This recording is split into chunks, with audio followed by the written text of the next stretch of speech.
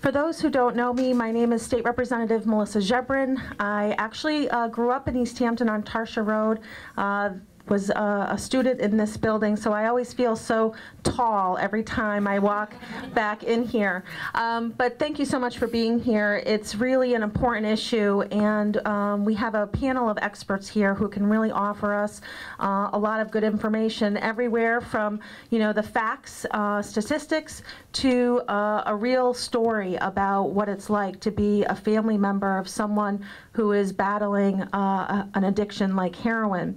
So what we're going to do is I'm going to introduce each of them. They're going to have an opportunity to talk to you about what their area of expertise is. We're going to wrap that up, and then we're going to start going immediately to questions, because this is more of an opportunity for you to get your questions answered, not necessarily a long procedure for us on this end. So I want to start by introducing the Commissioner of Demas, Miriam Delphin Rittman. If you can give people a wave. Thank you so much, Commissioner, for being here. And just so you know, the Commissioner was in front of us yesterday at Appropriations. We had our budget hearing. Demas's budget, as proposed by the governor, is going to be significantly impacted. And after she gave her presentation, she stayed until about 10 o'clock with us, listening to families. And I just want to publicly thank you again for that commitment. In addition to the Commissioner, we have Police Chief Sean Cox. Next to him is the Dr. J. Craig Allen. He's the medical director at Rushford. Next to Dr. Allen, we have Christy Barber. She's the executive director of the Regional Mental Health Board, who, by the way, was also testifying with us very late last night and actually brought us a box of cookies at 9:30. So thank you to Christy. Next to her is Irene Cuck. She's the coordinator, a volunteer for the East Hampton Prevention Council. Thanks for being here. And then next to her is my friend, Kim Richards, who's going to offer you the parental perspective of what this looks like. And Kim, I want to give a special thanks to you for being here. It's a brave thing for you to get up and talk about your family and your experiences, and from the bottom of my heart, I couldn't be more grateful to you. So at this time, I'm going to pass the mic, and you guys can pass it down as you talk about your areas. Thank you so much. Thank you. I just wanted to thank you for the invitation to be here. I think that this is such an important. It's a crisis. It's a crisis that we're seeing here in Connecticut, as well as it's a crisis that we're seeing nationally. So as you know, I'm the commissioner of the Department of Mental Health and Addiction Services. We administer mental health and addictions, prevention, treatment, and recovery services statewide. And this is something that right now has been an absolute priority area and the focus of a lot of our attention, because people are suffering, and we're losing lives. And so we're absolutely committed to and really working to do what we can to create a service system that is responsive, that's strong, and that meets people's needs. And so I just wanted to share a little bit of data. I actually see that I'm a fairly new commissioner. I've been at Demas about a year, and prior to that I was a professor in the Department of Psychiatry at Yale. The professor in me still sort of likes the PowerPoint, but what the energy of the universe in this room is telling me is, let go of the PowerPoint, you don't need it. Because technology decided not tonight, not tonight, Commissioner. So, but I will just go through a few, it's just some of the things that I wanted to share about some of what we're doing and some of what I think we can all do together. This, I believe, is so an all hands on deck issue. It's a complex challenge. It's a complex challenge that as a state we're grappling with, and as a nation we are. And I really think that all of us working together, that we all have a role, and there are things that we can all do, whether you're a parent or a friend or a family member or administrator or me as a commissioner or a representative. I think there's all a role and a place that we can have in addressing this health crisis. I was at a forum earlier in the week with Michael Botticelli from the White House Office of Drug Policy Council, and he was saying that, in some ways we've seen a perfect storm, a perfect unfortunate storm of events that's just created this health crisis that's been truly a challenge to address, but that there are innovations and are things we know that work. There are best practices and things that we know that work. And so I just want to talk a little bit about some of the prevention, some of the treatment and even recovery pieces that we have and what we're working on. You probably all have heard a lot about, from a prevention perspective, Narcan. That Narcan is, it's really been fantastic in terms of being able to reverse people who are in an overdose process. And so we do quite a bit of training of local police departments, of first responders, of providers around how to administer Narcan.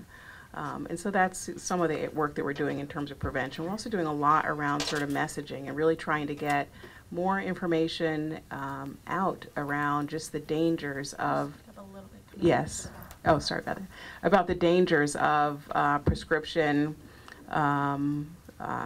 drug misuse. Or the dangers of, certainly heroin use. So we're doing a lot of sort of education around that because I think awareness is really important. We're doing a lot of parenting education as well around, ways to keep medications, locked and safe and out of the reach of not just young people but anybody.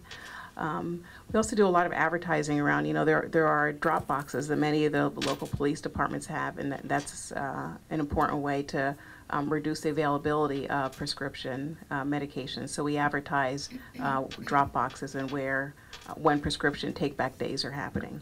Those are just some of the things. But we know treatment, prevention is one piece, treatment is important as well, and so we offer a range of treatments statewide. DEMAS as a system of care is, we are the safety net provider in Connecticut. So we work with individuals who are uninsured or who are on Medicaid. And that is largely our population that we work with. We also fund a network of, partially fund a network of community providers, some of which may accept private insurance as well. But our charge really is as a safety net provider for individuals that are underinsured or uninsured on Medicaid. And so I'll go quickly because I know this really is about a discussion. One of the areas that, in terms of treatment, that data really shows is a valuable best practice is medication-assisted treatment. And so we have a number of medication-assisted treatment or methadone clinics statewide that really are helpful with helping people secure and maintain long-term recovery. So methadone, along with counseling, the research shows is a best practice in treatment of choice for individuals grappling with heroin addiction. And so that's one form of treatment that we offer. But we also offer, a range of other addiction treatments as well in terms of residential support, counseling, recovery supports. Some of our recovery support services and what we've learned is that, sometimes individuals in recovery who have had experiences with addiction or experiences with mental health issues can be so valuable when in terms of working with or sharing their experiences with someone else to help them in their recovery journey. And so we fund a number of recovery programs as well. I'm not going to go on and on, but just wanted to provide a little bit of information. I think another thing that's, that's some of what we do. Some of what we talk about in terms of, what we can all do is sort of knowing our family members and our kids, talk to our kids and find out who their friends are and who they're, who they might be hanging out with. This sometimes can be important. Sometimes kids can be influenced by the people they're hanging out with. My sister recently shared a story with me that she has found that it's important for her to know who her daughter is hanging out with, and that's been important for her. Also talking with doctors, asking if a prescription is being prescribed, is the number of pills necessary? If it feels like there's a high a high number of pills that's included in the prescription, is that level of prescribing necessary. Monitoring medication is important. You know, I've heard stories recently as well of people, you know, finding that their medication cabinets, the medications were taken out of their cabinets. So people have talked about when they've had open houses, at times their medications have disappeared when people ask if they can use their restrooms. So just, you know, pay attention and lock up medications. And when the prescriptions are done, it's important to return them to drop boxes, prescription take-back days. All of that helps reduce the availability. And I'll stop there, but I just want to say again, thank you everyone for coming. I appreciate just this discussion. I handed out or brought a number of resources that I do want people to be aware of. Certainly if you go to our website, there's always information there. This is like hot off the press today because people have been telling us, you know, they really want a particular place where a range of services and supports are listed. And so what we have here, these are a listing of substance abuse assessment centers throughout the state. And what these do, these will, they're walk-in centers, so people don't need an appointment. They're in all regions of the state, and they will assess a person and link them with the level of care that's necessary. So for some folks, detox may be necessary. For other folks, detox may not be the level of care that's needed. It may be residential or some other form of outpatient treatment. So do take one of these. We're also working on developing a centralized number. You know, at a forum recently, someone said, you know, it'd be useful to have a centralized number we can call if we're having a difficulty linking up with services. And so within the next couple weeks, we'll be releasing that, a centralized number where a person can call to get linked up with services. And so that's why I think forums like this are so important, because that idea actually came from somebody that was in the room. And then, you know, certainly tune into our website, because we're interested in continually sort of disseminating information just to raise awareness about some of the trends we're seeing, about different services and supports that are available, about different recovery supports that are available, and as well as different events and forums that are happening statewide as well. So, so thank you. We'll have more time for discussion. Thanks. Evening. My name is Sean Cox. I'm the Chief of Police. Can you hear me in the back row? Good. I'm not a microphone guy. Let's get that right off the plate. All right? You ask my children, they say I'm a very effective yeller at times. So that said, I'll be short, sweet, and to the point. What you're going to consistently hear throughout our budget season and probably the state's budget season is money short, resources are shorter. So I can't help but think what Teddy Roosevelt said. Do the best you can with what you have where you're at. That's what my charge is. So let me be clear, we've got a problem. We've had some people overdose, we've had some people die. We only have a 14-man police department. We're a police department that's also the licensed medical provider. So we're kind of split in two different directions. So that said, I'm happy to report to you that our officers now carry Narcan. They've been trained, they've been equipped, and they're out there on the road. But that said, here's some things I need you to understand. The first thing is I need you to get people to feel comfortable calling us.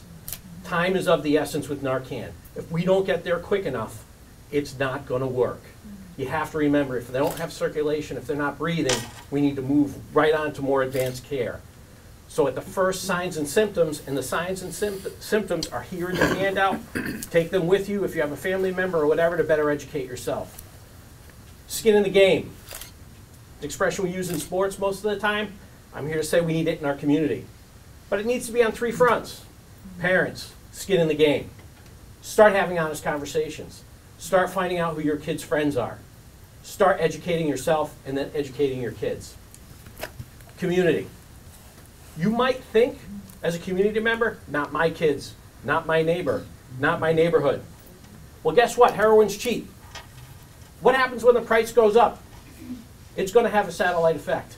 There's going to be an effect on you. What's going to happen? Crime's going to go up. It's $3 a bag now. What happens when it goes to 10 and you have a 10-bag-a-day habit? Think about that. Burglaries will go up. Robberies will go up. It may affect you in a very negative way if we don't get out in front of this now. From a law enforcement perspective, here's what I can tell you. We're not going to arrest our way out of this. Absolutely not going to happen. But what we can do is use the tools that we have to make it a little bit more difficult for them to conduct business in our community. So to that end, what are we doing? Well, here's a secret. If people are doing heroin outside in our community, guess where they're also doing it? They're doing it and they're getting behind the wheel of a car. So we're going to use our DUI grant opportunities that we're seeking now from the Department of Transportation. And we're going to try to increase those DUI enforcement efforts that we have so we can get more drug and addiction stops. Here's the thing. The United States Supreme Court came out with a ruling recently that said this. Even if the officer's Spider-Man sense tells him there's drugs in the car and he wants to get a dog there to help confirm that Spider-Man sense, you only have the time that it takes to write out a ticket to hold that operator. So again, time is of the essence to use that resource. One of the reasons why we're looking at a potential canine program. But we're also concerned about a potential rise in criminal activity, so we would like to seek a multi-trained dog, so it's not what they would call a one-trick pony. So we're working on that effort. We suffered a tragedy not too long ago. We lost a very valuable member of our community. He was run over while walking on a sidewalk. I was one of the police officers who went out and helped with the CPR. It was a devastating effect on many of our officers because we had a personal relationship with this victim. That said, the operator was charged with abusing prescription medications. The crash occurred on a sidewalk in the morning. It's not a traditional, what people think of a DUI situation. Also realize that when people are abusing prescription medications, it's harder, trickier for us to detect that. So what are we doing? Well, we've also applied, and I'm trying to get one of my officers to volunteer to become a drug recognition expert. It's a new, very advanced, very difficult course to get. But right now in Middlesex County, there aren't any, to my knowledge. So I'd like to be the first in Middlesex County to provide that service out there as well. What we're doing as a medical provider, again, here's our biggest concern. While we do have the Narcan out there, if we can't get those phone calls in time, right now I spoke to the paramedic who supervises our training, and he said on average right now we're about 4.5 minutes from the call for service to us putting an AED on someone for the symptoms of a heart attack. 4.5 minutes is pretty good time. So that said, the more people I have on the road, the better we are to serve you. I'm trying to work with the superintendent now to come up with a plan. It's just difficult given the limited amount of staffing that we have. But right now with no SRO program, no DARE program, we don't have that intel coming in from our school system that we would normally have that other departments enjoy. So while that's on our radar, I don't know if funding is going to support that mission as well. If you have any questions for me later, that's the track we're headed on now. So if you see a lot more enforcement effort along the 66 corridor, that's probably what you're seeing from our efforts. Thank you, Chief.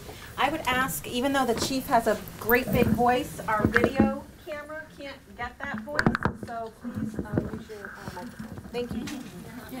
I'm a microphone kind of guy. All right.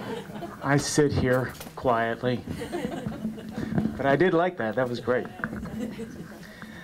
I want to just mention, because it's on my mind, we've heard about naloxone a couple of times. I've been checking off things that have been covered, and I didn't get to the end of my list yet. But with naloxone, naloxone is now available, and I saw it listed here on the program that there's a pharmacy in the area that provides naloxone, so you guys should all be aware that you can get a prescription for naloxone from a pharmacist who is certified to provide that prescription.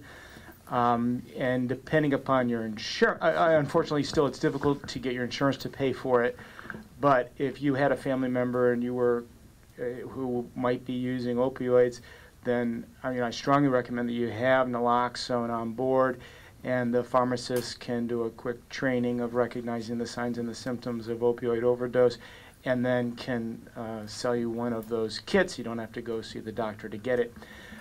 If the doctor does prescribe it, however, your insurance company is much, much more likely to cover it, so keep that in mind. But it's really encouraging to see that there's a local pharmacy who is providing that. That's, what is the name of the pharmacy? It's in your program. I ran out to my car to get a quote that I had jotted down, and I decided I wanted to read it.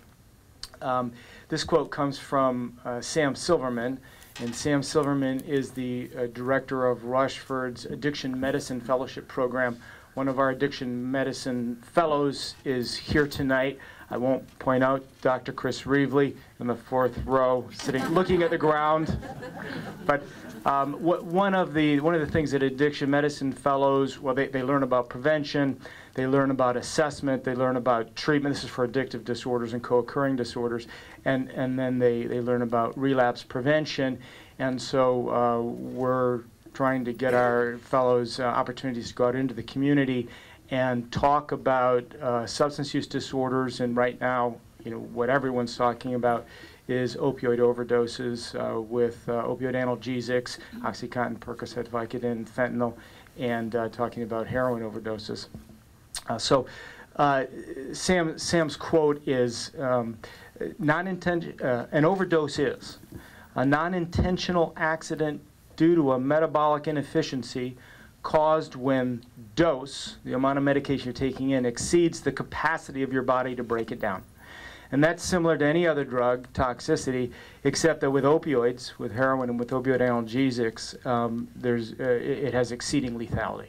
And I like that quote because it points out the fact that, and it leads into my next point, which is that an addiction or a substance use disorder, it is a disease, and it goes from volitional use, recreational use, to becoming something you have very little control over.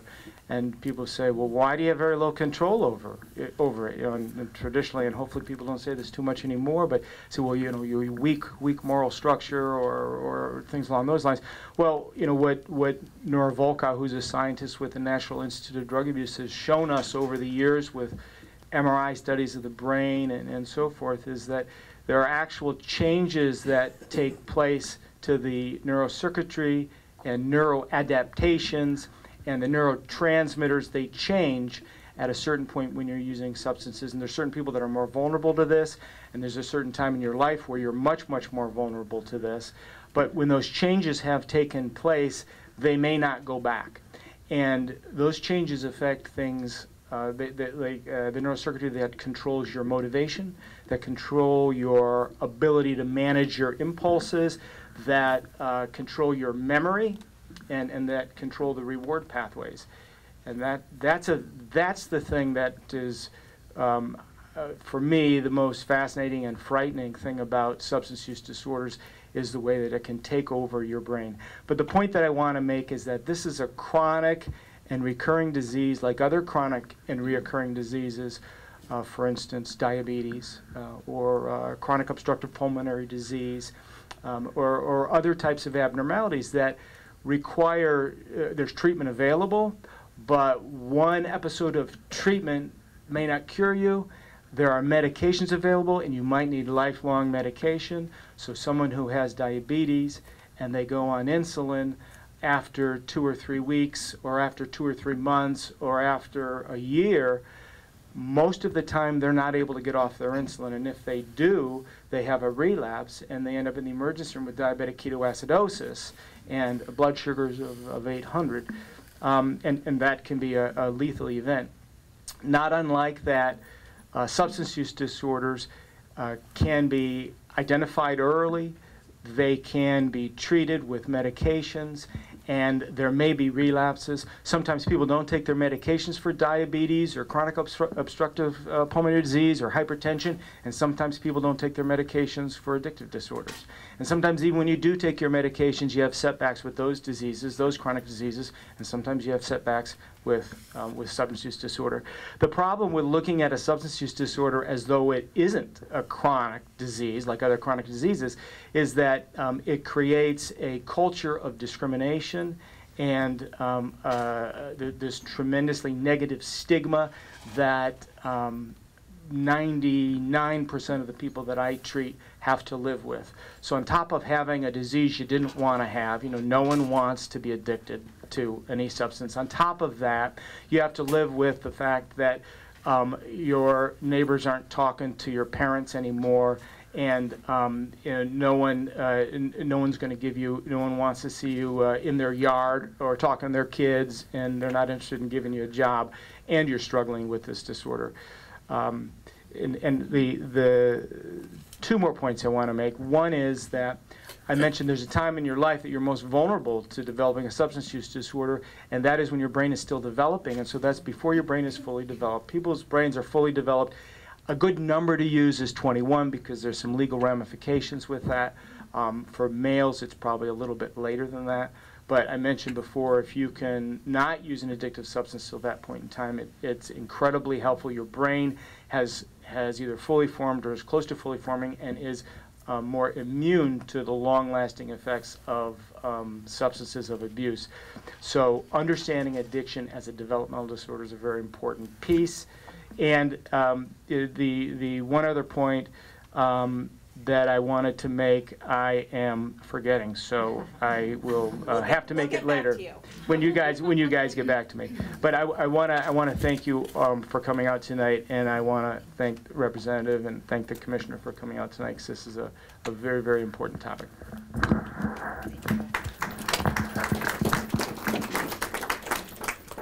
Good evening, everybody. This is a great turnout. Really excited to see so many people here. My name is Christy Barber. I'm the director of the South Central Regional Mental Health Board, which is Middlesex County and New Haven County. My counterpart, Betsy Chadwick, works for the Regional Action Council, which is kind of the addiction side. I'm mental health, she's addictions, but we collaborate a lot on our work. One of the things that we say in our world is that everybody is affected by mental health or addictions in their lifetime. It's supposed to be like about 1 in 4 people, but really you're all here for a reason. We're all here for a reason. I'll share a personal note that in my life I've had a boyfriend who was addicted to a substance, and this is touching a bit on discrimination piece in that it was much easier for me to say he was addicted to cocaine than it was for me to say he was addicted to crack, because somehow that felt a little more palatable to say.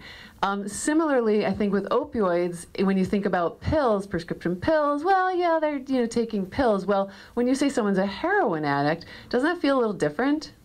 So I think that when we think about discrimination and how this plays out, that is one key component, is that people get really afraid of admitting something like this because it has a lot of ramifications for how you are perceived.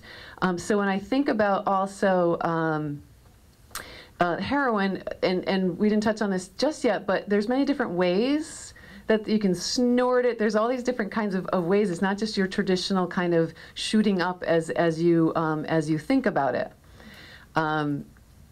So one thing about prevention I wanted to mention, and Dr. Allen just touched upon this, but if an adolescent doesn't use any substances, including nicotine, until the age of 18, even if they have a genetic predisposition or a genetic loading, even if it's in your family, they have a 90% chance of not becoming addicted to substances the rest of their life, right? So up until 18, you have 90% chance. If they stay away from substances until 21, that chance goes up to 96% chance of being addiction-free in their lifetime. It's a pretty staggering statistic if you think about it. So I want to lay the landscape to you, what I've been kind of wondering in my own head. How did we get here, right? How did we get to this area? And there's many various reasons, but one of the things I've noticed is this direct-to-consumer advertising, right? If you think about, if you're in your 40s, 50s, whatever, 60s, when you grew up, was there an advertisement on television telling you to take a pill? Was there? No, right? But in about the 80s, the mid-80s, drug companies, they used to just go to pharmacists and to doctors and give the information, and then they would send them on fancy trips, and then the doctors would tell you which pill to take. No, that's it's true, right? Yeah. When I worked at Yale Naval Hospital, they started really cutting down on that. I was like, oh, what do you mean the doctors aren't throwing those great parties anymore? But what they did is instead they said, well, we're going to go directly to the consumer, and we'll tell you what you should take, right? So a part of this with the FDA is that this has been happening, and we have been. You just see commercial after commercial, just awful things that I think little ones should not be seeing, you know, different types of, and all of us really. So that direct marketing is one layer of effect. I spoke with a representative, Rosa DeLauro, who came to the last Opioid Forum, and she is really trying in Congress to get that made illegal, right? That the direct-to-consumer marketing illegal, because we need to have a voice in that, and you're all constituents, and I think that we need to rally against this. Cigarettes used to be on television. Are they anymore? No. Why? Because we rallied against it, right? So we need a similar kind of rally, I'd say, in this arena. Secondly, in the last forum, I learned a very interesting point about in about 95, the doctors created the whole pain scale, like on a scale of 1 to 10. You know, what is your pain? Well, I don't know. It depends on what your scale is, right? But also what they did is, if you were on the upper levels, the opioids were the thing to, you know, to prescribe to people. I recently have had a shoulder injury, the most painful thing I've ever been through. Darn bicycle. But I fell off my bicycle and I separated my shoulder. For months, it's been unbelievably painful. What did the doctor prescribe? I've had Dilaudid and Percocets and all this stuff. I'm like, oh, let me try this, you know, because I was in intense pain and I needed it. But the doctor was very freely prescribing pretty much anything I said. Where we talked about being educated, at one point I said, you know what, I really don't like the way this makes me feel, or it's giving me a severe headache. And so he said, well, I said, is there anything that's a non-narcotic? He's like, well, tramadol, we'll try that. So, but I had to ask for that next level, is what my point is there for you. Betsy just did a forum with the kids in East Hampton here, right? And she, one of the things that the kids said was, you know, do your parents monitor how you're taking that, you know, Vicodin or Percocet that you were given? Are you kidding me? They don't monitor it. All their prescriptions are out. All mine are out. There's no monitoring. So at home, where we talked about knowing, that's a really important component. And the kids kind of laughed, actually. The other point that I wanted to make is pain and suffering are normal components of life. Yet we've created a medical solution to life's inherent ups and downs. And that's one thing I think when I think about mental health and how we cope with things. It's how do we cope with life's challenges in a holistic way, and instead of looking at that solution in a form of some type of methodology. I mean, we all might say, oh, let's go out for a glass of wine, I'm really stressed, right? Or something like that. But it's at a level now where I think people are numbing themselves and numbing themselves from life. And when it's affecting our children, it's time to say we don't want this anymore. We can't have this as a solution. So I think that's all. One other thing is how expensive these are, right? So kids, a grandmother, we did a forum in New Haven, and she said that her grandchildren were selling her pills for them. Why? Because how much are pills? $20, $30 a pill, right? So you look at how much these are on this, you know, the street.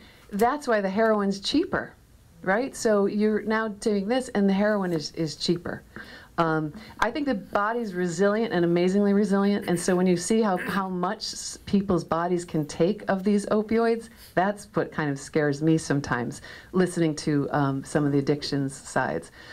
One other note, when I did have the addiction issue with my boyfriend in my life, support group was the best thing that I ever did, and it was Nar-Anon at the time. So I know we're going to get to questions and answers, but I just wanted to mention that you know, there are support groups, and that's one of the ways to get help as well. Thank you.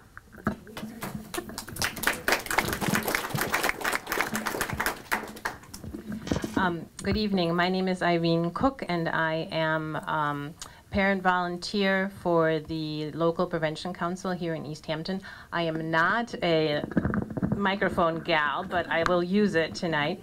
I first joined the council about 10 years ago as a parent and a member of a civic organization, and then I stayed on as a parent, and now I'm actually a staff member here at the middle school. So I'm not a prevention professional. We're all volunteers on the council, but we support programs that provide education and awareness of alcohol and drug addiction. We're also trying to provide information and opportunities for prevention and alternative programs, especially to the young people here in town. We greatly support an organization here in town, Epic Arts, because they have one of the few outlets for the youth here in town where they can gather in a drug and alcohol-free environment. Many of the programs that we do are aimed at middle and high school students, but other programs and activities can be sponsored to be geared towards young adults and older. We are a very flexible organization. It was just this week that that MECSAC facilitated a teen focus group. We had a group of 12 boys and girls come together, and some key things that became apparent out of that group was how easy it was for them to obtain either prescription drugs or heroin or anything else, and knowing where they could get it. About half of the dozen had taken pills, and then again how easy it was to even intermix their prescriptions with parents' prescription, or how easy just everything was available. And also that in general, there's quite a bit of poor role modeling going on for those young people. At our meetings, we discuss current drug abuse. We have conducted, drug abuse trends, I'm sorry. We have conducted student surveys at the high school and at the middle school. We try to develop programming specifically for East Hampton. And also try to shine the light on at-risk behaviors that could potentially lead to substance abuse. We welcome anyone that's interested to attend the meetings or offer suggestions for programming. Currently, we're meeting the last Tuesday of the month. Our next meeting is coming up on March 29th, I believe. We're funded by a grant from the Department of Mental Health and Addiction Services, which is administered via our Regional Action Council, Middlesex County Substance Abuse Action Council under the direction of Betsy Chadwick, who was here tonight. And then I just wanted to say on a personal note what being on this council has done for me as a parent. I always had a thought that experimenting with drugs for my children would be something that all kids will probably do at some point in their life. And that was almost a coming of age thing. But since my involvement in this council and learning that even a trial with drugs can cause instantaneous and irreparable damage to their developing brain, has kind of led me to have really frank talks with my kids, saying that it's not an option to even try. You know, you like your way your brain is now, you have a responsibility to preserve it, and I have a responsibility to make you aware that these things are just bad, right? So anyway, the other thing that the council feels strongly about is to change people's perceptions that it's okay to take prescription drugs that are not prescribed to you. I've heard so many heartbreaking stories. Being part of the council, people tell me stuff. For example, you know, a star soccer player on a college scholarship who took a pill from her teammate because she was injured, and you know, was able then to go on and practice and play through her injury because she was on this narcotic painkiller and became addicted. Another angle that cannot be ignored is that connection to mental health. I've had family friends whose brother basically self-medicated with drugs because he had mental health problems. You know, it ended up that he was bipolar, and ended up, we think he ended up committing suicide by stepping out into traffic, and he was in his late 40s. So we would like to encourage continuing these community conversations about this crisis. I feel that community education and awareness about this crisis and the disease of addiction is so important in combating it. When we are at our meetings and we're saying, you know, we've had speakers come in about talking about marijuana and the effects on teenage brains, and, you know, we have maybe 5 people in the audience, and it seems like we're preaching to the choir. But I also think that just a general community awareness and education that will lead to the understanding of mental illness and addiction as a disease that requires treatment will go such a long way to create empathy for the addicts in our community. We need to overcome the ignorance and shame and stigma and secrecy, which is the most common way that families and their communities deal with this problem. So there's been ongoing conversation on Facebook since this date for this forum was set. And just tonight, a gentleman said that he had wanted to come, but he couldn't. And he said that he's been clean for 3 years. So he said, but relapsing for years, he had been relapsing for years, and that he thinks a big part of it was that he was ashamed to shed light on the fact that he was an addict, and admitting that he was an addict was key to his recovery. So if the community would like to have some kind of support group, you know, the LPC is all behind it, trying to get it off the ground. And I look forward to your questions, and hopefully we can keep this conversation going.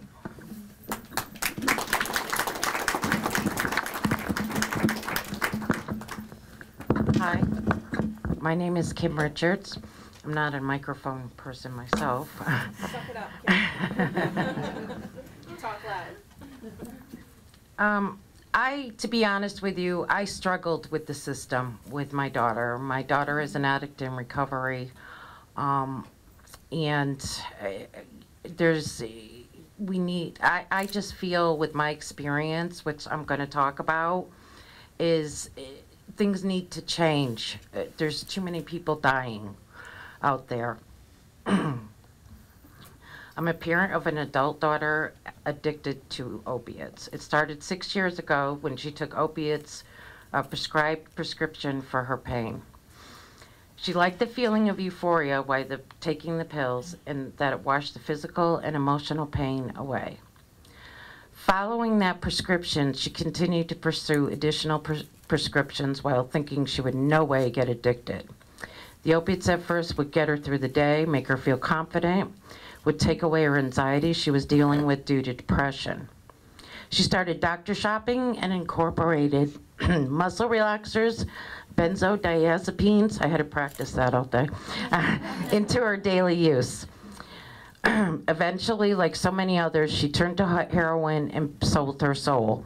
She lost a potential career in nursing with dropping out of school, her home, her job, and most importantly, her daughter. By the grace of God, my daughter has been in recovery since October. I'm here not to only speak on behalf of my daughter and my family, but also every family out there going through this living hell with trying to save our loved one from dying of an overdose or relapsing. I've struggled honestly with the system, being medical hospitals, doctors, mental health, and judicial. Upon Representative Ziobron asking me to join this panel, my mind went immediately into overdrive with thinking, I have so much to say, and how am I going to demonstrate why the system didn't work for me? I decided to just simply state the facts of what I had to endure. My life of pure hope began when while trying to get my daughter help. I was watching my daughter fall into a dark world of addiction. I started with confronting the doctors prescribing the pills. One being a psychiatrist that was overly prescribing Xanax. I left word for him demanding him to stop prescribing the sedating drugs. The doctor responded by accusing me of violating my daughter's right to privacy and violating HIPAA rules. My response was, I am your patient's parent, not her clinical provider, and according to HIPAA, I can give you the information about your patient. Also, according to HIPAA, you can take my information without violating patient confidentiality. You just can't share her medical information. I also asked him if he was checking the prescription monitoring program because my daughter was doctor shopping with getting Xanax, opiates, and muscle relaxers from 2 other doctors. I told him, you and these other doctors are going to kill my daughter. I later found out this doctor told my daughter that I was toxic to her well-being. If I wasn't so devastated by watching these doctors contribute to my daughter's addiction, I would have laughed at the irony of this statement.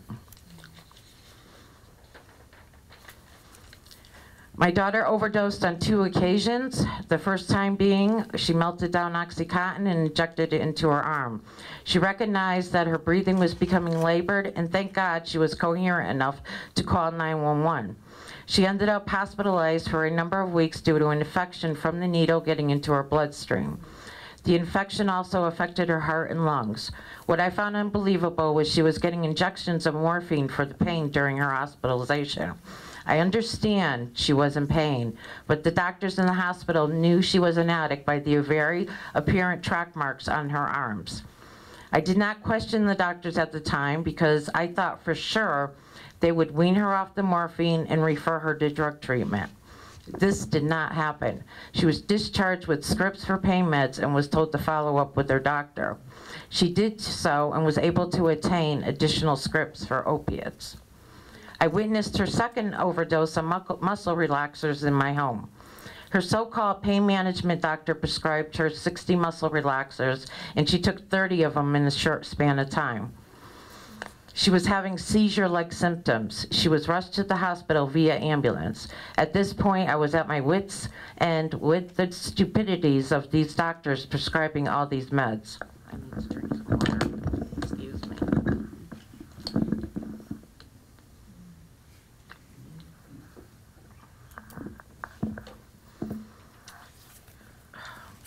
At this point, okay, I have to give the doctor in the ER working that night a thumbs up at Middlesex Hospital. She spoke up and said, I am ashamed to be a doctor with all the medications these other doctors are prescribing to you. The meds you are on could kill an elephant. It was the first time I heard a doctor speak truthfully about the absurd overprescribing of controlled drugs to my daughter.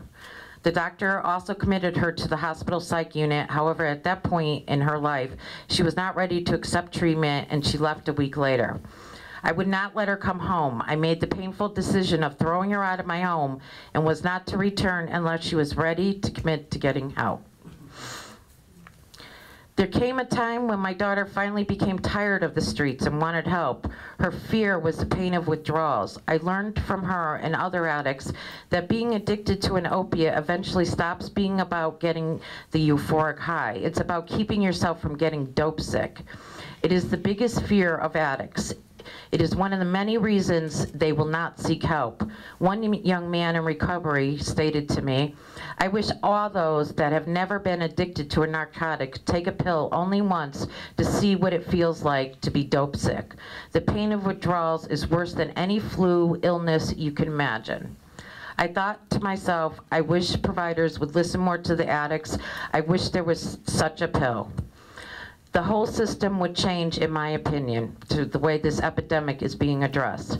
My daughter is, and what I called, was patient dumped from hospitals on more than one occasion. Hospital staff would tell her there's nothing they could do, and she would go out She would go back into the streets and use again. She would go to the ER begging for help and was treated horribly. She was looked upon as a nuisance. I tried to intervene with talking to the staff, begging them to help my daughter. My conversation with one rude doctor was as follows: "Can you please refer my daughter to long-term inpatient treatment?" I said, "She's black and blue from track marks all over her body. She's bipolar. She's severely depressed." The doctor responded by saying she was well aware of this and she was not eligible for inpatient treatment. I became furious at her and I said, "How can this be?" The doctor sighed and said, "Your daughter did this to herself and has to want to get clean." I said, "She is in your ER and is asking for help."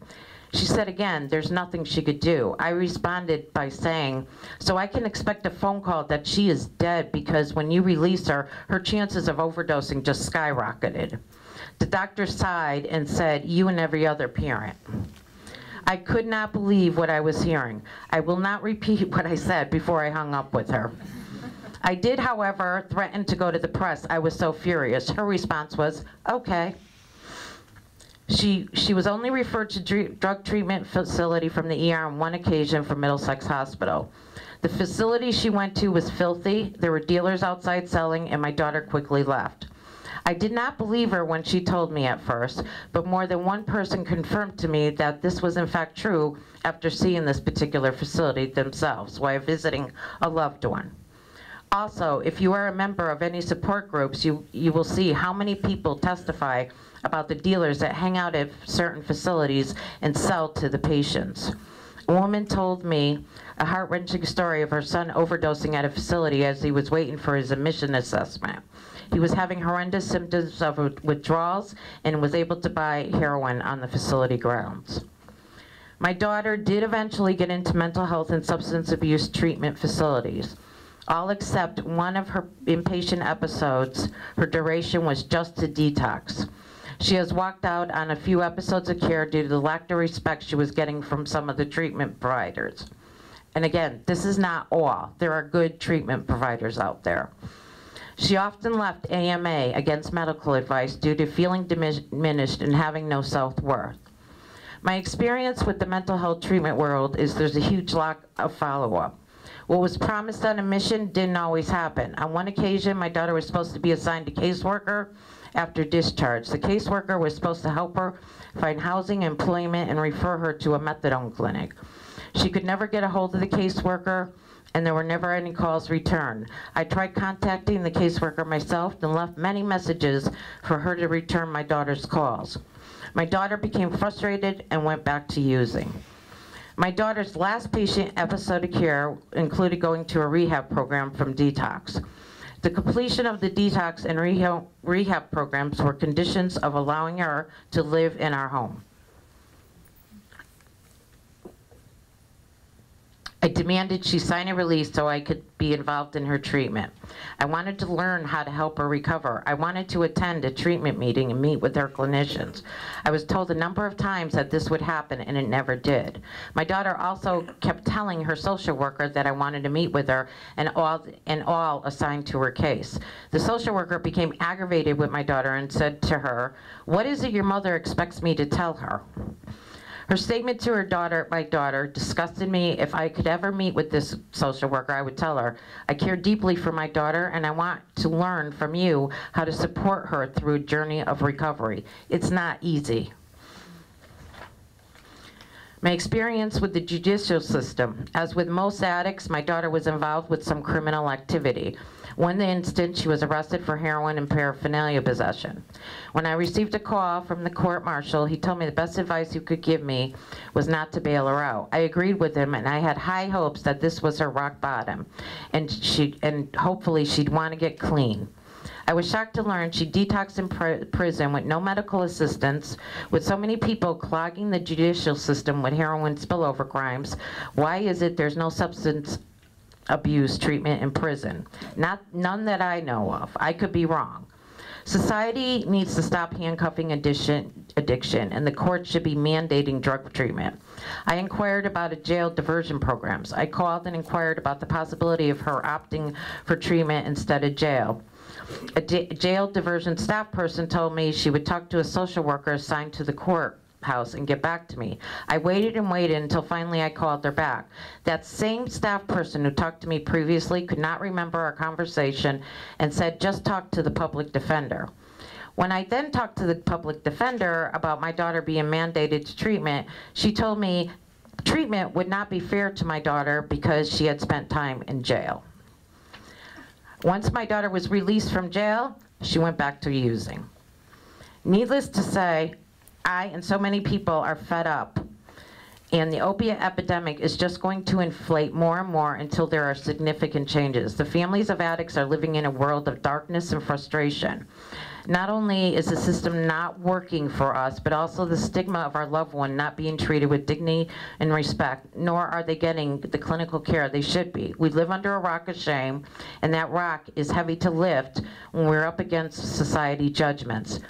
My message to substance abuse providers: when a patient walks through the door that is someone's son, daughter, brother, sister, mother, father, treat that patient and family with the grace and care as you would a cancer patient.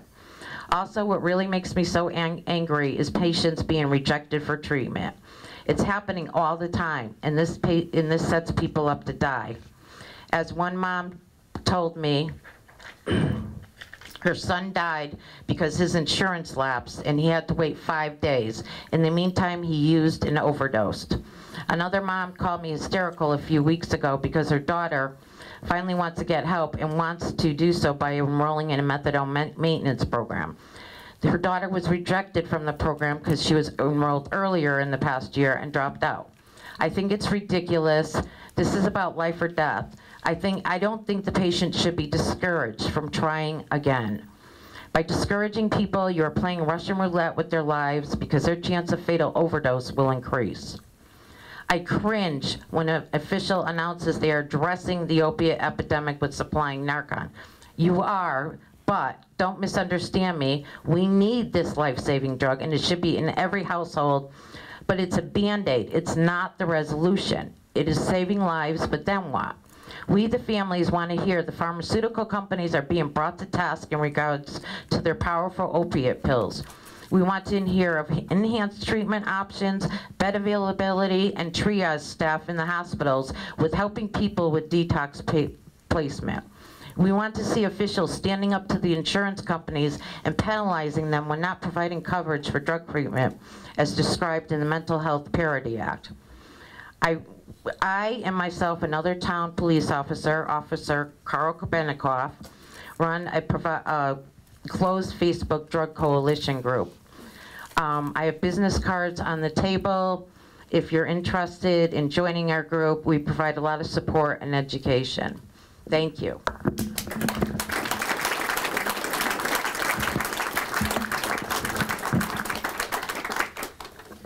Wow, thank you so much, Kim, for sharing your story. And I know that the commissioner really appreciates hearing that.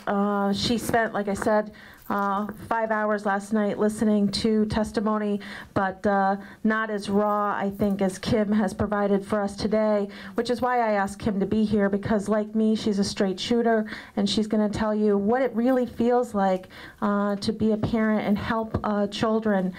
So again, her information is in the back table, and I've also included that on a Facebook post. So when she says it's a closed group, you're going to have to look for Kim on Facebook, Kim Richards.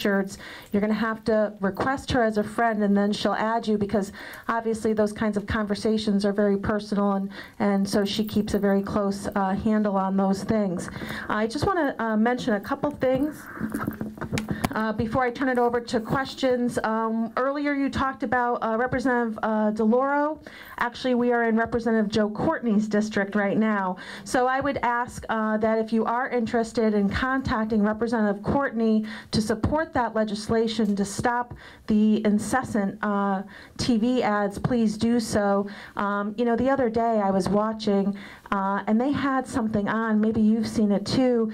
It was a prescription for people who have digestive issues if they're taking opioids, and a pill then to fix the digestion issue. And it's really shocking, right? I mean, Commissioner, I wonder, we need to talk. Let's see if we can do something at the state level too. But anyway, so please reach out to Representative Joe Courtney. Also, everybody should have gotten one of the flyers or on the back table. Everybody's information is there. Rushford is there, Chief Cox is there, the commissioners is there, the Mental Health Regional Board is there, the LPC is there, so it's all on that flyer. Also, just two more quick shout outs before I read the first question. The first is to my very good friend, Jack Herman, who owns Nathan Hale Pharmacy. I approached Jack several weeks ago to ask him to please consider participating in the prescription program so that he could actually fill prescriptions at Nathan Hale Pharmacy. So the doctor's absolutely correct. If you can get that prescription from your family doc, great. But if you can't, Jack is in the process of undertaking that class online, and he and his staff are ready to help you. And Jack is such a great pillar in East Hampton and Moodus, and I want to thank him so much for everything he does. And also another shout out to East Hampton is my good friend, Officer Carl Karibnikov, who's standing in the back very shyly, but you can't miss him. He's the guy with a big smile on his face back there, and he's one of our local police officers in East Hampton. And we actually have gotten to the point where on Facebook, somebody will let Carl know of an issue, and he is responding immediately. So thank you, Carl, for your dedication. Okay, Kim and I, we had talked before this started, but I just want to personally say I'm sorry for all that you had to endure as a parent.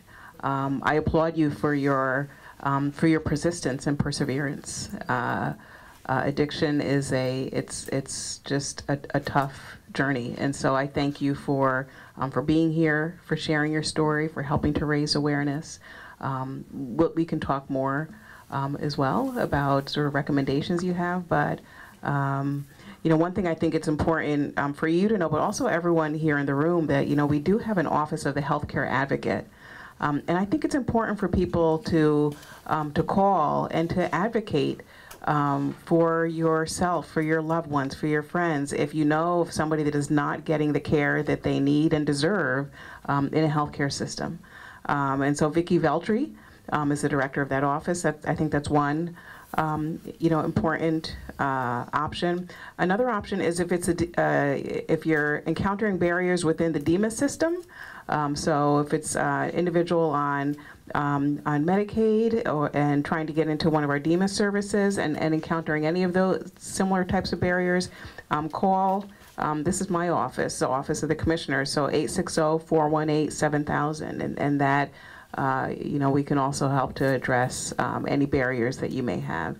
And again, as I mentioned, we'll be having a centralized number to be able to link people to services throughout the state, because there shouldn't be barriers. I mean, this is absolutely a crisis, and so we want people to be able to be able to be linked to the necessary services.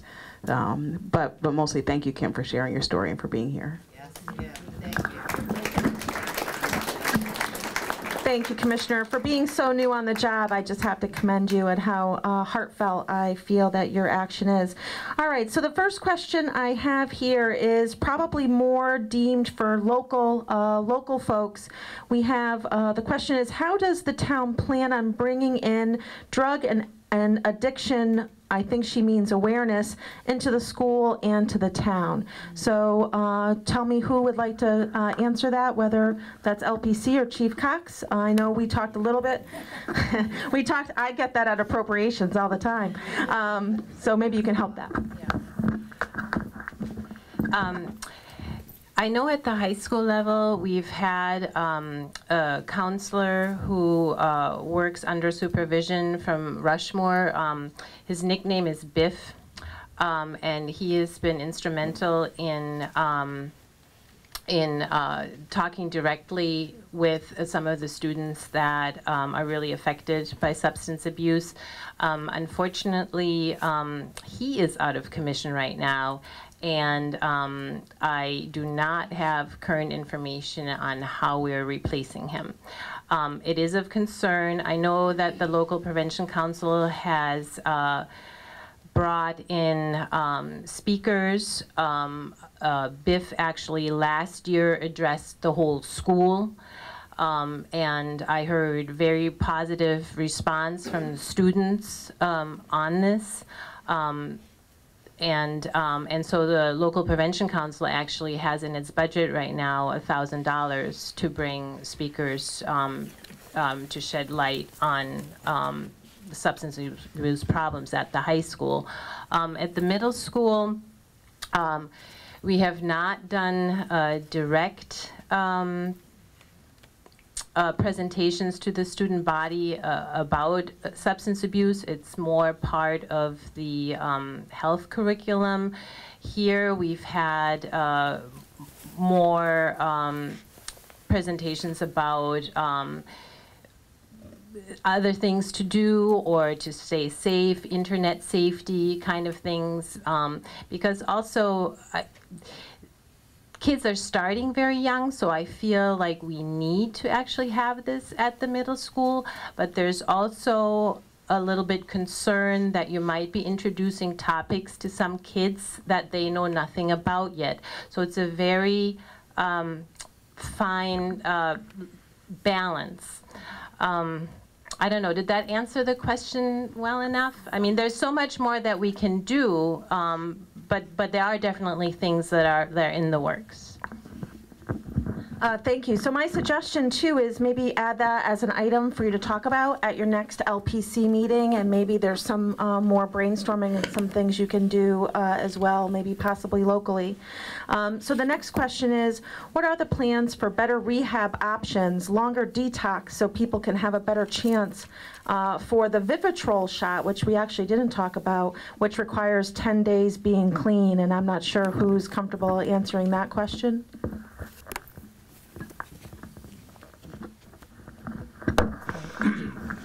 It's important to be in a continuum of care.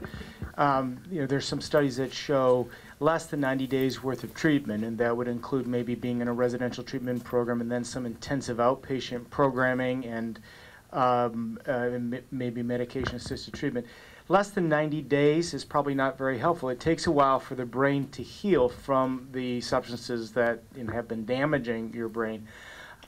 Insurance companies are the ones that need to understand that and need to pay for those services. At Rushford, we have a full continuum from detox to residential, partial hospital programming, intensive outpatient relapse prevention, as well as our prevention department. So that's an important thing to keep in mind. When we talk about medication-assisted treatment, we're not just talking about methadone. We did mention methadone up here, but we're talking about opioid replacement therapies like methadone, but also Suboxone or buprenorphine is the active ingredient. That's an opioid replacement therapy. But we're also talking about antagonist therapies like naltrexone. Vivitrol is the long-acting form of naltrexone. Naltrexone blocks the receptor. So if someone were to use an opioid analgesic or use heroin, they would not get the effects they're looking for, and they would stop using it. You cannot overdose and die if you have naltrexone in your system. At our residential treatment program in Durham, where we treat adolescent boys with substance abuse disorders, when we have someone who comes in with an opioid use disorder, it's my primary goal to try to get them and their families on board with the idea that they would leave on Vivitrol, and their insurance companies, I should add. That's the biggest barrier usually, but they should leave on Vivitrol because they can't use opioid analgesics or heroin. They will not overdose on those medication, those drugs, and die if they leave on Vivitrol. Thank you. Thank you very much. And one of the things I've learned, I spent about 2 months visiting 7 different correctional facilities around the state. And one of the things I learned in my visitation of from all over the place was Suboxone is actually the #1 item that's being tried to be confiscated into our jail system. And so it's important for you to know what Suboxone is. It actually looks like, those Listerine pocket packs. You know what those are? They're little strips and you can put them on your tongue. That's how Suboxone is delivered. And when I was talking to one of the wardens, they were telling me that in some cases they were finding them conveniently placed on like the inside of the envelope. So when the person went to lick it, that's how they would be able to get it. So, this is affecting so many of us in so many places. And I think, again, the goal here is to have a conversation to bring awareness. The next question, what programs are in place to aid families of addicts or those who have served time in prison or halfway house? How can they be helped when they are released? Commissioner? So I'd just like to let folks know about a collaboration we have right now going on with the Department of Corrections that gets at just that issue. For individuals that are in prison and have, before being arrested, were on methadone, we now have a program with Department of Corrections where they can continue on their methadone while in prison. And so we have a pilot going on with the New Haven Correction Center. It's a collaboration between DEMAS and Department of Corrections. The good thing about that is if they're able to get the methadone while in prison, it helps to reduce the cravings and reduce the likelihood that they'll be engaging in some of the under the table or illegal ways of getting the medication in prison. And so that's one way to help a person. Once they get out of prison, they're already on methadone and controlled on that medication. And the thinking is that will then reduce the likelihood of the person picking up heroin or other opiates. So, Commissioner, to follow up on that, I don't know if you saw it, there was a news story on Channel 8 where they talked about folks who didn't have any transportation, and they would spend, did anybody see that, all day transferring from bus to bus to bus to get served? And so that's why this is not, this is a larger conversation. Transportation's an issue. There's other things that are at play here, so we need to think about all those things. The next question is, in these times of tight budgets, what programs like DARE can the state assist local communities to educate children? I'm not sure. You want to take that too? Okay. So we have a program that we administer in schools, but also other communities as well. It's mental health first aid. And it's essentially mental health awareness training. It does include addictions and substance abuse content as well. And that can be done in schools and communities, and it's really teachers. It's administered statewide. And so that's something that, a resource that is currently available. Oh, great. Yeah, I'm going to come over to see one of my, I just have to say, one of the reasons why I invited Christy here is because in my very first term, I reached out to do a mental health forum. We held it in Colchester. That's how I met Christy and immediately was drawn to her no frills, tell it like it is personality. Although last night in the Appropriations Committee meeting, she showed up to testify and then put a court jester hat on to show her disdain for our budget. But hope I'm glad. Yeah. Oh well, I'm not going to tell her about her singing. It was very late night. So Christy, please, thank you. Thanks. One of the things I think is important to think about in schools, and we've held community conversations in other on mental health in other areas, and Old Lyme and Killingworth were two of the areas that we've done in the Middlesex County region. And I think schools are a tough nut to crack, if you will, in that a lot of times the parents feel a little frustrated that more isn't happening in the schools around talking about all kinds of issues, but definitely about drugs. And when I went to school, they actually used to do that program. I think it was like a dare, but they would show kids how to use drugs. So similar to what you're saying, like, are you introducing the concept to them? But that doesn't mean that you shouldn't introduce the discussion with them, and that you know, you don't necessarily have to show kids how to do this, but you need to talk about what the real challenges are and what the dangers are, real dangers are in this world about using anything. And I think the whole, you know, get them scared about the one time trying something, and that's the danger of addiction, is that you don't know how something will affect one person versus another, and the genetic predisposition. It's in my family. I mean, alcoholism is alive and well in my family, and it's been passed down in the male chain, if you will. But it's really important, and it's so maybe not even that the schools have to do it, but that you have to do it, and to talk about what are some of the dangers. But the communities in Killingworth and Old Lyme are making some inroads. So whether it's through the LPC, like joining that, are making some inroads with some of the teachers and the administrators, because they're kind of forcing the conversation. So I would say, as parents, you need to help really find an inroad, whatever inroad that is in the school, to say, we need some type of discussion or programming around it.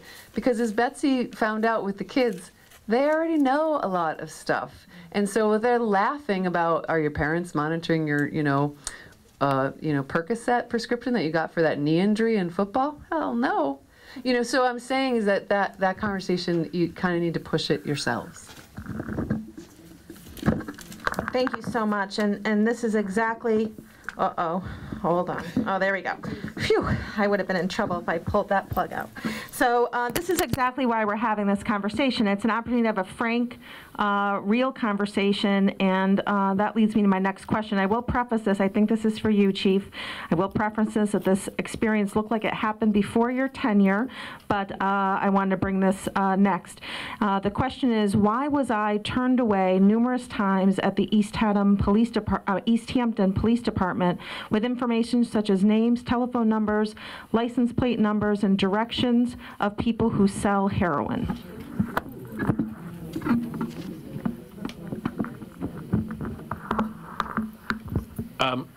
It's unfortunate that someone had that experience with our agency.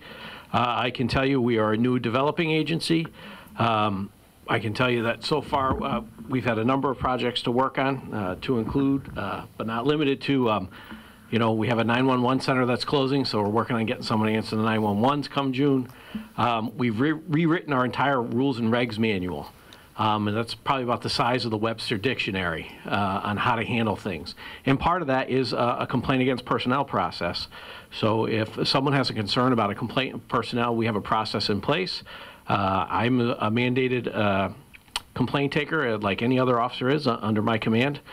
So if you can get a hold of me on my way out, I can direct you how to find the form. The form is on our website. The form is also in other town buildings, to include the town manager's office and I believe the library. But that is an unfortunate experience. What I can tell you, though, is please understand that, like I said, the officers under my command wear many hats, and we often find ourselves going to a lot more calls than one might anticipate in town. And please understand that, as a licensed medical provider, we have some addresses alone that average about 175 medical calls a year, one address. So we're kind of divided. Our time is very divided. But again, if you have a concern about one of my officers, by all means, you can either call me at the number that's provided here or stop by the office. So Chief, again, I'm going to note that looks like it happened before your tenure. They made a note on when that happened. If that were to happen today, if somebody saw what they thought was drug activity happening, how would they reach out to the department to share that? I really don't like these. There are multiple ways. Obviously, you can call us. You can stop down to the office. In fact, I had 2 people this week come down with information who asked to speak with me. As well, we have a hotline number that you can call. And, when I got here, there wasn't voicemail systems. There weren't hotline numbers. They didn't have email. was 2013. I really thought we needed it. So unfortunately, we've been building from the ground up. My next hope is a women's bathroom. I think that's, I'd really like to get there so we can diversify a little bit. So I've had a long road in the first 3. Thank you, Chief. And so, so if somebody wanted to send that information via email, they could send that to you. And is the hotline on our program, Chief? Okay, so it's on your website. So if you go to the East Hampton Police Department website, it will be there. I'll go tomorrow, if you don't mind. I'm not going to do that tonight. I'll go first thing tomorrow, get that number, and I'll post it on my Facebook page and add it to the note I posted there yesterday with a list of resources for you. The next question, what steps are being taken to extend inpatient long-term care? I think it's been shown that 28-day programs aren't long enough. Anybody? I know it's a hard one, Commissioner. You're getting the hard questions. Thank you.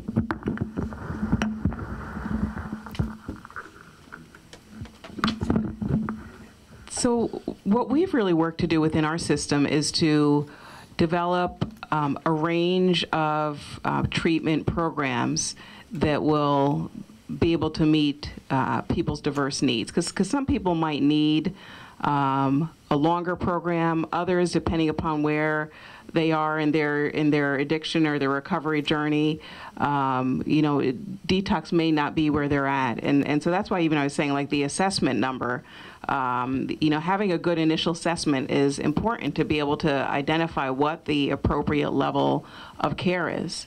It may be for some individuals, depending upon where they are in their addiction, that a 90-day program may be necessary, a 60-day program, a 30-day program, and we have all of those. So we have long-term, we have intermediate, we have recovery houses, we have detox, which are shorter periods of time, and so there are a range of possibilities depending upon where a person is. I think mostly what we've tried to do is not create a one-size-fits-all system, because we know that that people have different recovery needs. And I think as part of that, it's been important for us to develop a range of treatment options and recovery supports. I think that's an important piece as well, recovery supports. And so we fund, for example, CCAR, and they can offer telephone support or support with other individuals in recovery who can talk with folks who are on their own recovery journey. So. Thank you, Commissioner. Thank you very much. So the next question looks like it has a recipient, which is the doctor at Rushford. Doctor, if you could answer the question, why does an individual have to be high to get into detox? They don't understand that, and they don't feel it's right. And I'm sorry, obviously these questions are going to put a lot of people on the spot, so you're not alone. I don't feel put on the spot. That's the last point that I forget. That jumped out of my head. It's this. Why is it that with mental health and substance abuse problems, you have to be at the final stage of the disease has to have advanced to the very nth degree before you can get any treatment approved? So my point is this. If you were to develop, God forbid you were to develop cancer, you might know cancer gets staged, like stage 1. The cells have changed a little bit. You do a biopsy. Stage 2, there may be an actual tumor. Stage 3, that tumor is larger and it's involves some of the lymph nodes. In stage 4, you've got metastases. You've got tumors all over your body, and the doctor goes, oh my gosh, you've got, X number of years. Your chances of survival are nil. With substance abuse disorders, we don't screen for them. We don't look for the signs and the symptoms of early onset. We don't discourage people like we should, and we don't understand. We haven't understood the effect on adolescents and young adults. And so, that's kids being kids. Oh, you're in the emergency room because you overdosed on a drug. We've given you some saline and revived you, so time to go. I was meeting with a group of emergency room doctors, and that's what they did. They didn't, and I said, "Do you guys ever use naloxone?" "Oh, we always use it all the time." "Did you ever give a prescription of naloxone to the family or the person that came in that just overdosed?" None of them did. They thought, "No, that's a strange. No, that's a thought." But this idea of stages. So for addictions, you get treatment when you have lost your job, you've estranged all of your family members, all your supports, you have no income, and your brain has had these changes, so you have tremendous cravings, and then you have to be intoxicated or sick to get it approved. We really need to push insurance companies. It's not true that you have to be intoxicated to get treatment, but there's some insurance companies that's a tremendous fight. They say, well, you have to be in withdrawal in order to get in. You have to be in withdrawal. If you had diabetes, would you have to have diabetic ketoacidosis to get treatment? Of course not. No one wants to see you that sick. You might die. And it's the same thing with addictions. So I think it's an excellent question. There is a healthcare advocate in this state, and when an insurance company won't approve and they say, oh, you need to fail first or you need to do poorly, and we're talking about drugs that can kill someone the first time they ever use them. And so you need to be in a safe place. Thank you so much, Doctor. And so I will also make sure I include Vicki Veltri's contact information. I'll update that as well tomorrow, who is the healthcare advocate, which the commissioner just spoke about a moment ago. I'm going to ask this question. I think it's probably, again, to Chief Cox. Other than East Hampton Police Department, can all EMS personnel carry Narcan? How does a parent, I'll have you answer that, and then the second question you can pass to either folk on either side of you. How does a parent, relative, close friend get a prescription for Narcan?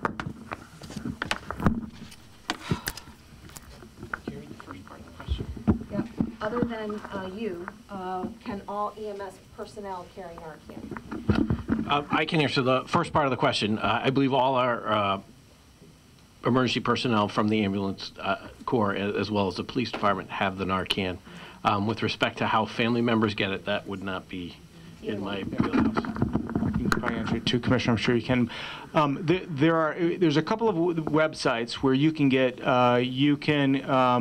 look it up and find out where there's a needle exchange program that also does naloxone. I can give you those, or the commissioner might even have those right on, you can put those on your Facebook page as well. So you can go to those websites. The problem is that I think that one is located maybe in New Haven and one in Hartford. They're not widely distributed. Those are the two places you can get it for free. As we mentioned earlier, you can go to the pharmacy in town as soon as the pharmacist is certified, and you can get a prescription there, but you will probably have to pay for it, depending on your insurance. You can go try that out. It then becomes more difficult because there's a lot of doctors that don't understand how to prescribe naloxone and how do you write the prescription. It's not that it's all that complicated. You can talk to your primary care doctor. You can have them call this pharmacy that's listed here because they will know how to do the prescription, and that would be one strategy to try to get it done. The other strategy is to look for a substance abuse treatment agency. And Commissioner, did you have some other ideas on that? I took all the easy answers. I know, those were the easy ones. No. So certainly from your physician, many physicians will prescribe, will give you a prescription. But again, there is variability in terms of their awareness, willingness, et cetera. I believe some pharmacies now also will prescribe it without a doctor's prescription. Is that? Yeah. And I think there is a growing list. DCP. Yeah. So DCP. So there is a list, and so I think the other thing, Department of Public Health, they supply us with our kits. At times we have them in our residential facilities and our addiction facilities, and so if somebody, if you're having a difficult time getting them, I believe they could actually get you some as well. They typically have access to them and are able to get some. So I think that would be another option. The other thing to mention is that the law in the state of Connecticut allows prescriptions to be given to family members. You don't have to be the person that has the opioid use disorder. Right. And the law is that the pharmacy should pay. Right. So, and that's a very good point. So the prescription is not just for the addict, it's for the family members. That's the key, or the loved ones. So I actually have posted the DCP link on my Facebook page. You can look up that note. My Facebook page information is on your handout. There's a number of pharmacies, and when I started going around in East Hampton about a month ago, personally to inquire to each one of them if they had the ability to prescribe from the pharmacy, not a doctor, but from the pharmacist. In East Hampton, I was told they didn't, which is why I then went to my friend Jack Herman and asked him to consider doing that. So Nathan Hale Pharmacy is in Moodus, and they are in the process. He'll probably have already completed. It's an online course through the Department of Consumer Protection. Unfortunately, we charge for that. I can't even believe that. Here's people doing a great service, and we charge them a fee, but Jack is doing that, and then there's a list of other pharmacies already on my Facebook page. Yes? A lot of people have talked about the naloxone tonight. Please understand, it is a great tool for us, but it's not a miracle in a box. There is a certain point of no return, and where it just doesn't work. And also remember, it's temperature sensitive. Can't get too hot, can't get too cold. So storage is key. And that's what a lot of first responders are facing challenges with. So I just don't want, I've talked to some officers in the field from around the state who have used it, and some have, they run in to try and administer aid, and the families are yelling at them to administer Narcan, and the symptoms don't present for that dosage or for that use. So I don't want people to think that, no matter what, it's going to work. That's not the case. Thank you. Bring your chair right over here. So we're going to take one more question, and then I'm going to introduce somebody very special. So the next question is, Middlesex Court does not have a drug court where individuals who have committed a drug-related crime are prosecuted. What can be done about that? Chicago, Illinois has a drug court that seems pretty good. An individual is offered detox rehab up to 3 times for drug-related crimes instead of incarceration. Does anybody want to talk about a drug court? I know that's nobody here with judicial background. This is a question I can just get the answer to. I can simply get this sent off to the Judicial Department, and I'll update my Facebook page with that as well. So I want to introduce to you somebody very special who's been sitting here listening to this conversation and has obviously some real experiences to talk about. And I'm very proud of you for being willing to come forward. I know you weren't planning on it, so I'm very proud of you. This is Brittany Richards. This is Kim Richards' daughter that you just heard Kim talk about.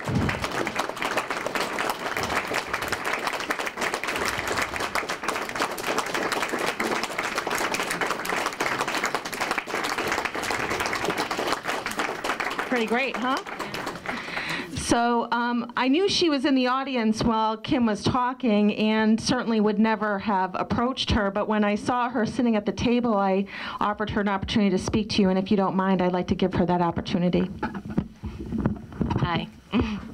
I just wanted to talk a little bit about, I guess, experiences, and actually I'm pretty thankful about a lot of things that were said and a lot of people here, because I don't think that this is something that's done a lot, and that's something that needs to be done for addicts, because there's a lot out there that don't know a lot of this stuff, and I think that the fact that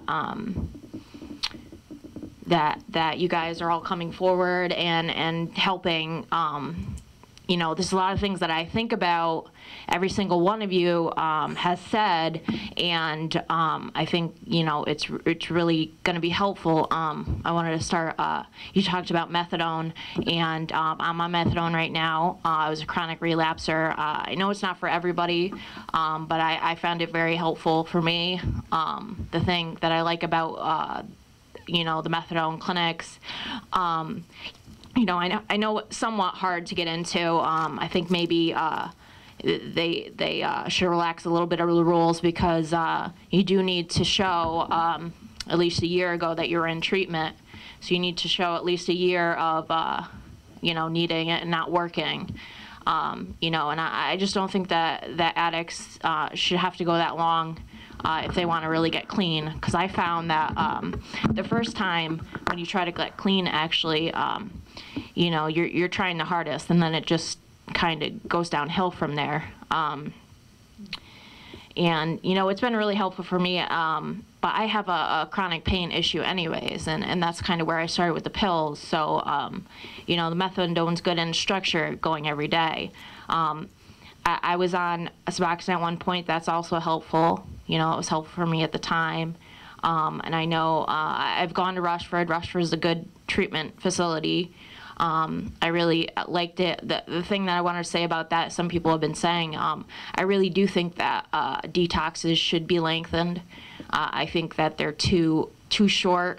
That's what I found a lot, like people leaving relapse because, I think they're still going through detox. And I also found that it was hard for me to go into inpatient after a short period of time and be able to focus on the groups that I was in while still going through these issues. And I don't think they give you enough medication when you first go into the inpatient for the groups and stuff. I found that,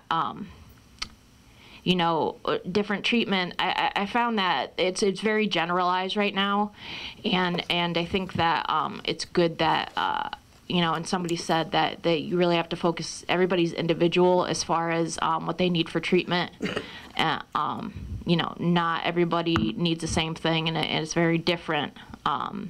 People are different. And I also wanted to bring up, which we tried not to, but I really think that, people should bring this up because it has to do with families as well.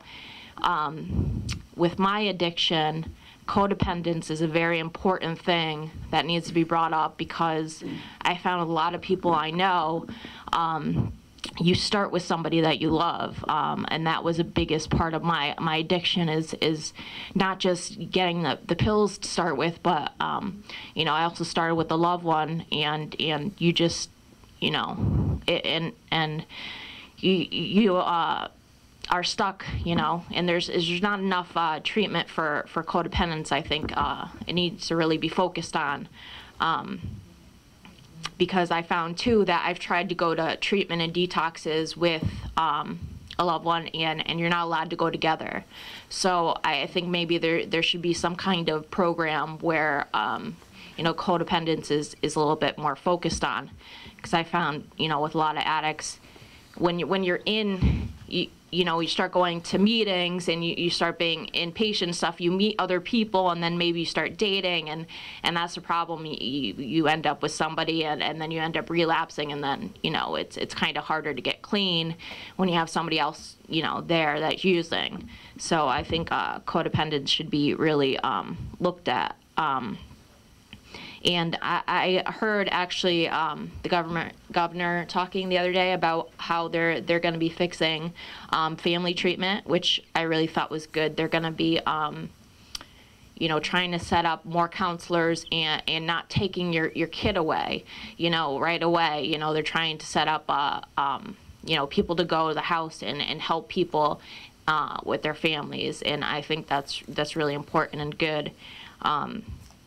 That I heard about, because I had some issues with DCF too, when I was using, and I just didn't think it was helpful. I think there's much more helpful things that can be done,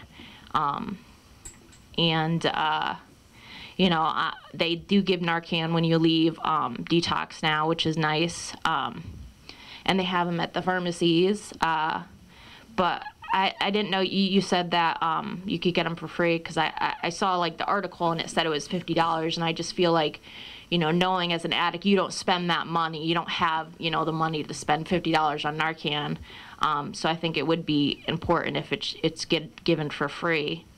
I've been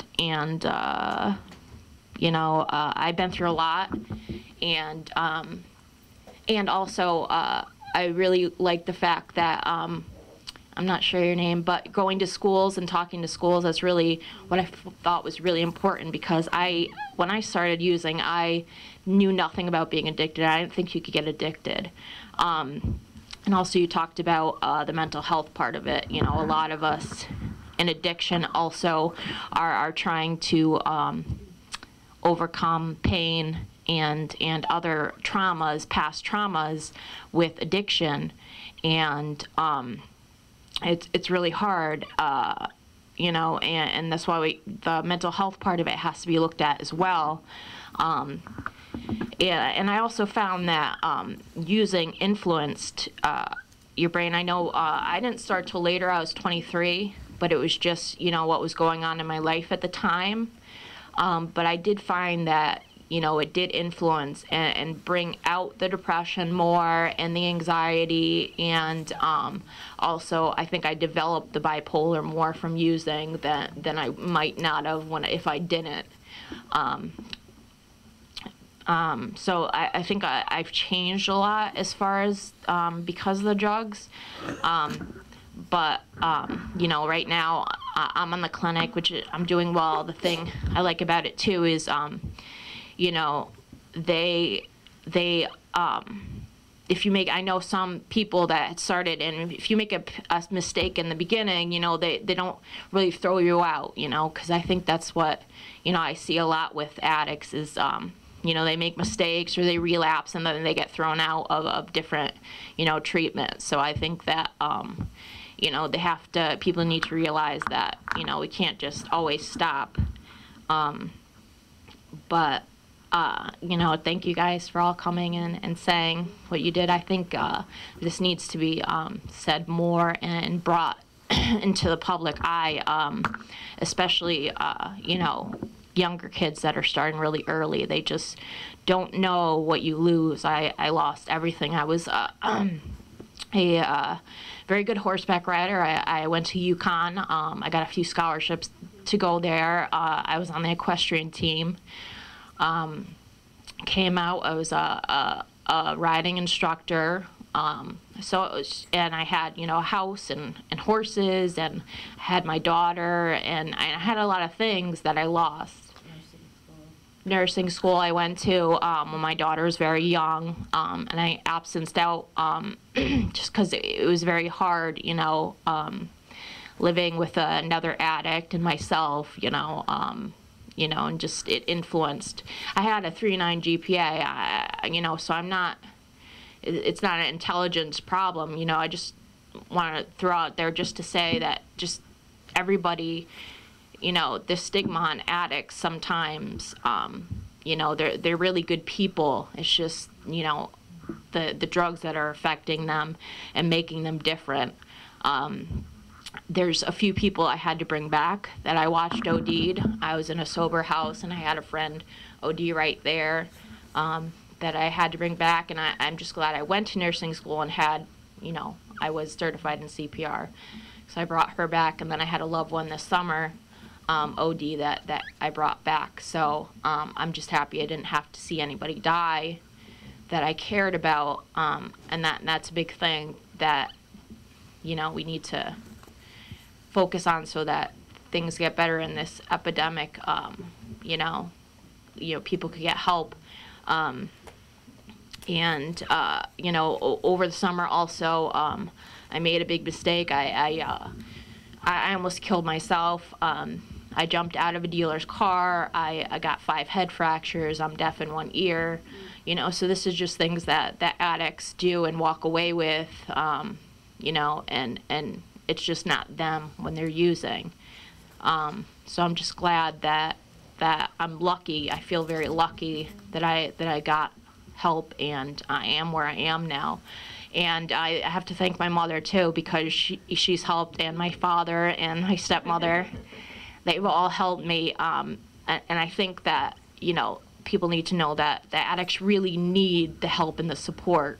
You know, I know a lot of people believe in like tough love, and in some cases that's good to not enable them, but, you know, in some cases afterwards they do need help and support, and my mom has really helped, and I'm glad that she's helping so that future people don't, and John, my stepfather, so that future people don't have to go through this. And I just don't want to see my daughter go through this either. You know, it would kill me. So thank you guys for all helping.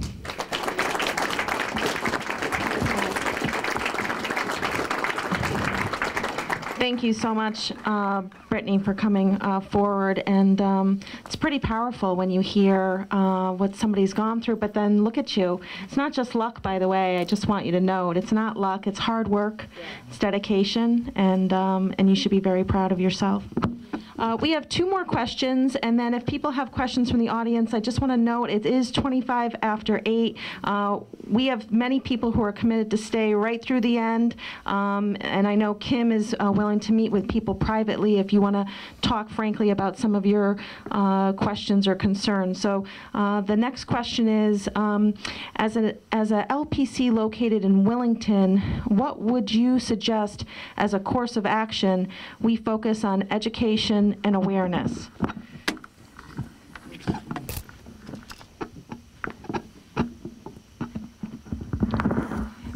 That's a really broad question. Course of action for what exactly? What is the intent? I think they want to know kind of what should they be focusing on, what are some helpful hints for their LPC as they move forward?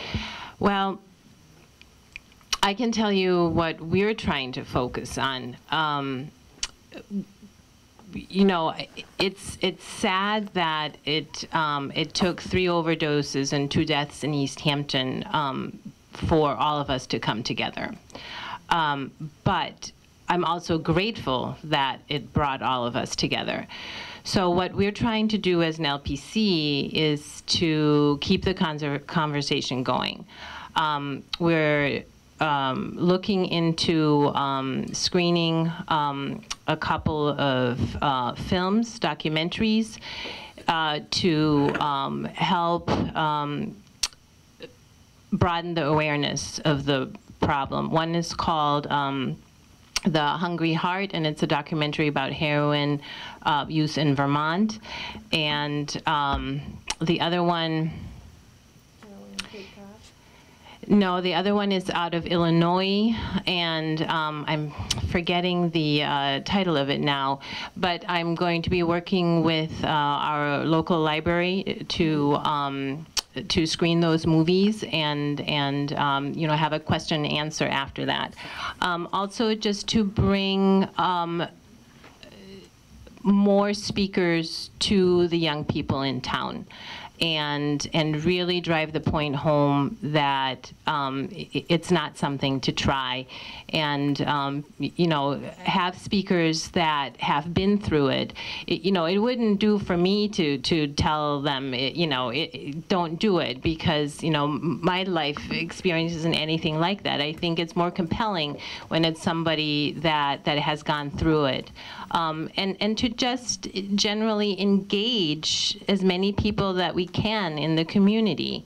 Because it's a community problem. It's not just, you know, the around the corner or only in this part of town. It could be anywhere. It could be any socioeconomic group. And so we just cannot shut our eyes to this.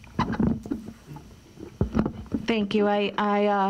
Yeah, I think that's a really good point, and I like the idea of screening with the movies, and I always find food is critical to get people to show up usually to something. So yes, Brittany, you wanted something to add? Yeah, I wanted to talk about that too. What I found is a lot of this is happening in small towns, like East Hampton, East Hampton, where I grew up, and it's something when I grew up never thought that it would happen, because we're in this small town, and this must only happen in the city. But what I found after when I started using, and then I realized all my friends that I grew up with were also using, and I'm like, you know, oh my God, you know, this is happening more in these towns than it is. I found actually, you know, that kids from the inner city, because I've worked with them before as a residential counselor, were less involved than a lot of people in small towns. So I really think, and that's something I want to do too, is really go to these schools and talk to these kids, because they think it, you know, if they do it, then it can't happen to them, because they, you know, they live in a perfect family or this or that, you know, like they said, different things, you know, so it just would be good to tell them, you know, somebody that they can, know that grew up the same way they did, and it happened to them. So. Great. I'm so proud of you. You have found your voice. There's going to be no stopping you now, sharing your story. The last question, then I'm happy to take some questions from the audience too, if you're interested. But I want to be cognizant of certainly their time here too. So if it's a repeat question, let's try and find new subject matter from the audience. But the question on the last on the card is, if insurance doesn't cover the Vivitrol shot or you can't afford it, what are the other options after then going back on drugs?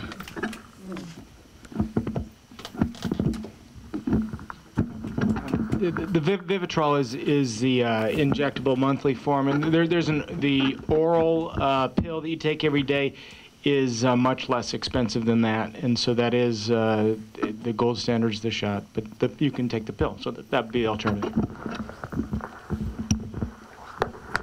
Yes, and in addition, there are other forms of medication-assisted treatment, so also methadone or buprenorphine or Suboxone. Those are other options as well. And so there are different options out there.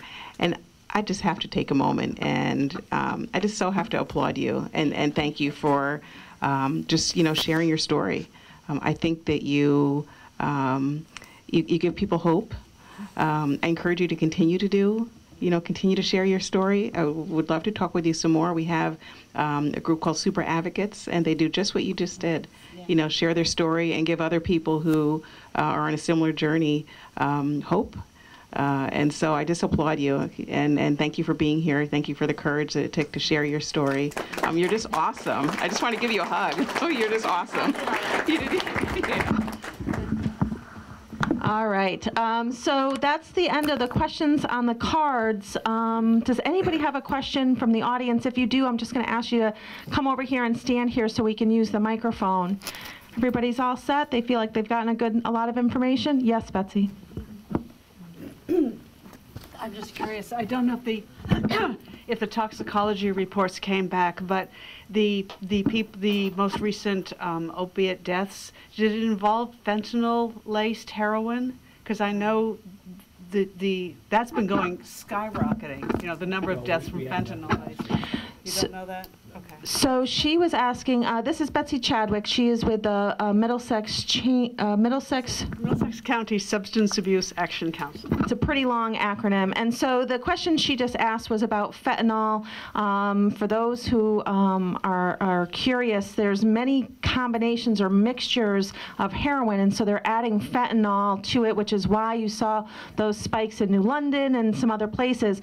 All of those stats, I just recently, actually, I think this morning or yesterday, updated my Facebook page, because this has a huge impact on the chief medical examiner's office and others, because every time there's an overdose, they are mandated to do an autopsy. So we've heard all the physical, the loved one impact, the town impact, but at the state level, that agency is in deficiency in their budget by over $400,000 because of autopsies.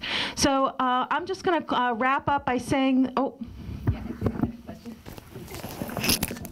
there's people who have questions. Just come right over to the podium. So. What got me to thinking, what I was hearing today and over the last couple of weeks, is that their prescription drugs are definitely a gateway to using heroin. And it seems to me that we're prescribing these narcotic prescription drugs to younger and younger people. So is there anything that can be done to put a minimum age to get prescribed before you become prescribed these narcotics? In the state of Connecticut, there's now mandatory continuing medical education credit to maintain your medical license, where every 2 years you have to fulfill a certain number of CMEs. One of them is now the safe prescribing of opioid analgesics. That's not directly what you were asking about, but there is a big push to rethink. There was a new medication that was recently approved and an indication for children for opioid analgesics, and with all the information that we have, about how these types of addictive drugs can impact the developing brain, it gives you pause. What can be done legislatively, things can be done, but I think that the biggest push is around education, mandating that physicians use the PMP, and there are new recommendations coming out from the Center for Disease Control regarding the prescribing of opioid analgesics, and those recommendations actually tremendously decrease the okayability of writing a prescription for opioid analgesics for pain. And doctors nowadays, I believe, they're much younger than me, the ones that are being trained, are learning about the risks of these addictive medications. And it's important to treat pain. That's a good thing. But using your biggest hammer in your toolbox from the start is not the way to do it. There's hot packs, there's cold packs, there's physical therapy, and this is really what your pain medicine doctors are using, as well as injections. And there's TENS units, which is an electrical. There's a lot of different ways to treat pain, but that's not the way we were trained. We were trained you have to treat it, and you had to treat it regulatory reasons. You had to treat it, or you get in trouble. But there was people started using the biggest hammer. It worked, and it worked really well until it didn't work so well. So I just want to say, this prescription monitoring program, somebody gave a stat to us the other day that there's about 27,000 doctors, does that sound right? 27,000? And 22 are using the PMP, this prescription monitoring. So there's about 9,000 left to kind of really sign up to use this. So they've come a long way in getting doctors to use this, and I think that is important to add.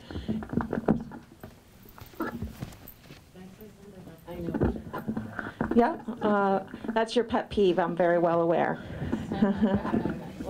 One of the things I know about the prescription monitoring program is, I believe, correct me if I'm wrong, the pharmacists have up to 7 days to enter the data. It's supposed to change.